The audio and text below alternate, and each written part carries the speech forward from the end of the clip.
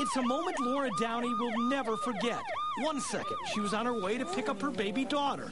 The next, she was being cut out of her car by the jaws of life. He plowed right into my driver's side, like right where I was sitting. He came right and plowed right into me, and I don't... How fast was he going? 60. 60 miles an hour when he hit you. At just 21, Laura was at a stop sign when a driver T-boned her vehicle going 60 miles an hour.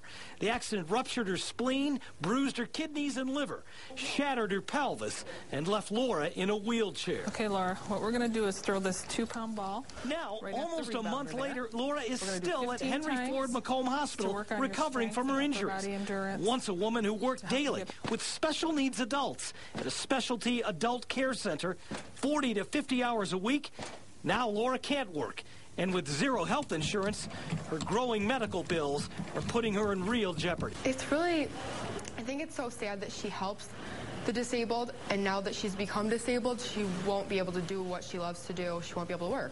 So now, to help Laura pay those medical bills and hopefully replace her demolished car, Laura's friends and loved ones have formed a group called Love for Laura and are organizing a fundraising dinner. We hope to raise probably, I was hoping, around $5,000, hopefully. The Love for Laura fundraising dinner will be held this coming Monday, November 22nd at the Royalty House in Warren at 13 Mile in Chicago from 4:30 to 8:30. Admission is just $12 and includes live music, dinner, and dessert. For someone who has given so much of herself to help others, now Laura's friends and family are hoping you will give to help her. If you can just help them.